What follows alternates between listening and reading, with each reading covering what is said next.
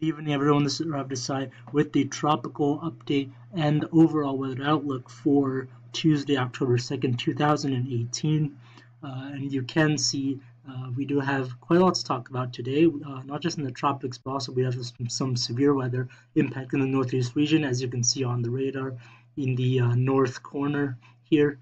But first, let's start off with talking about Major Hurricane Sergio, which has been impressing lately, has rapidly intensified to a Category 3 hurricane. But the good news with this one is that it's not going to impact any land, at least not anytime soon, as it heads to the open waters of the Pacific Ocean.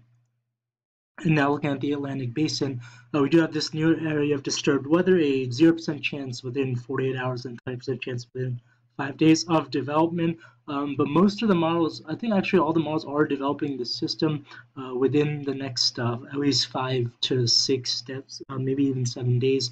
But most of the models are developing the system eventually, and it does say some gradual development of the system as is possible later this week into the weekend, as it does drift here in the northwestern Caribbean Sea. And you can see, if we go back to the satellite radar loop, it is this area here producing some heavy thunderstorms in the central Caribbean Sea. It's not developing, can't develop just yet, because it is getting impacted by some wind shear around 20 knots to 30 knots right now. But as you can see, wind shear is starting to lessen overall in the Caribbean, and as the wind shear decreases, conditions will become more favorable for tropical cyclone development, and so the system will be more likely to be developing towards the end of this week into the weekend. And now taking a look at Tropical Storm Leslie, our lone tropical storm in the Atlantic at the moment. It's a strong tropical storm now with winds of 70 miles per hour. You can see on the satellite image that the shape and the appearance of the storm has definitely been more and more impressive lately, as it's had some very nice outflow, and it's starting to develop an eye here in the center as well, and it should become a hurricane at any moment. And if we take a look at the cone, however, the good news with Leslie is that it's not going to be impacting any land, at least not anytime soon. Maybe eventually, whatever is left of it, extratropical remnants, may impact Europe. Some models do show that, but that'll be several days from now. And for the near future, the next 5 days, it's going to remain a hurricane at least through Saturday. And it's going to be just slowly drifting northward and then eventually eastward, and not impacting the US or Canada or any other land masses in the near future, which is definitely good news. And if we take a look at the models now, the European model, the 12Z run, it does show the disturbance.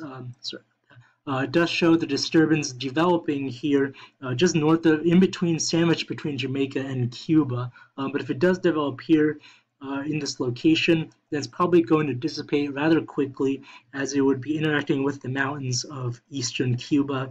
And at that strength, a weak tropical storm will probably just get ripped apart by the mountains.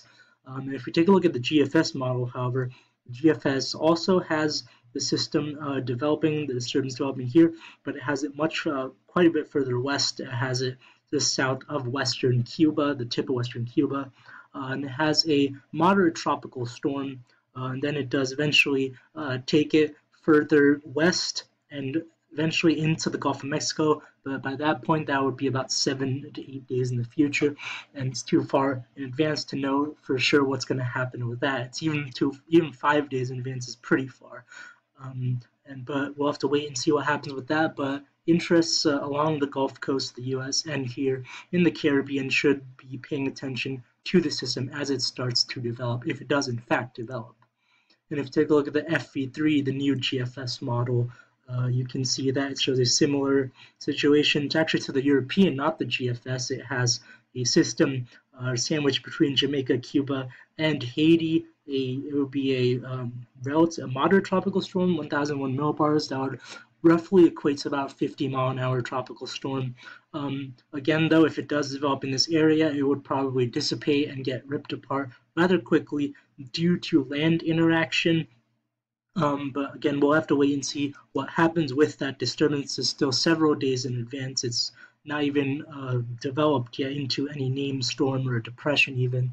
It's not even an invest yet, not even an area of investigation at the moment. So we'll have to wait and see what happens with that system. And now taking a look at some non-tropical related stuff, we have some very heavy, some severe thunderstorms, even some Tornadoes have been forming here in New York and Pennsylvania, and now these storms are starting to head into New Jersey. And if you do take a look at the radar, zoomed-in radar, this is from the Mount Holly weather station, you can see that there's actually a tornado warned cell right here, about to enter Warren County, New Jersey. It's actually going to be approaching close to where I live, not at the moment because right now I'm at college in New Brunswick. I go to Rutgers University. But my hometown of Hackettstown, New Jersey, which is right about here where my mouse is pointing right now, and the cell is going to be heading in that general direction. And so I hope that my family stays safe. I did tell them about the storm, that there is a tornado warning. So hopefully, and hopefully everyone else in this area does also stay safe, because tornadoes have actually been reported in Pennsylvania. There have been a few sightings of tornadoes, and so this storm will continue to head east into areas of New Jersey. It'll probably start weakening soon as the sun has set and the daytime heating is over, and these storms typically start to lose a little bit of fire once it starts getting dark. But it's still, at the moment, it is still strong and is still capable of producing a tornado.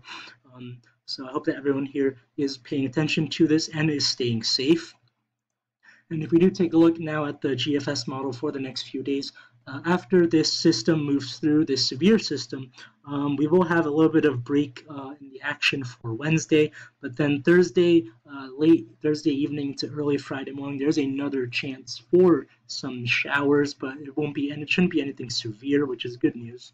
And if we do take a look at the rest of the weekend, it does look nice. Could be another chance of showers, maybe early Sunday morning, but apart from that, the rest of the weekend does look great. And if we take a look at temperature-wise for the next few days, you can see that tomorrow will be another mild day with temperatures in the mid to upper 70s for much of the region. However, cooler temperatures here in New York with only highs in the 50s. And if we take a look at Thursday, it's going to be even warmer than Wednesday, actually. It's going to be temperatures in the 80s for much of the mid-Atlantic region, even approaching the 90-degree mark here in southern Virginia and in areas of North Carolina. So the summer-like weather is going to be continuing for the foreseeable future. However, we will get a little bit of a break for Friday and for Saturday, with temperatures cooling down into the mid-60s, but then the heat does return on Monday with temperatures back into the upper 70s to low to mid, even approaching 90 degrees again in Virginia and in the DC area. So it does look like the summer-like temperatures will be continuing for the foreseeable future. That's all for today. Have a good day. Thanks for watching. Stay safe, everybody.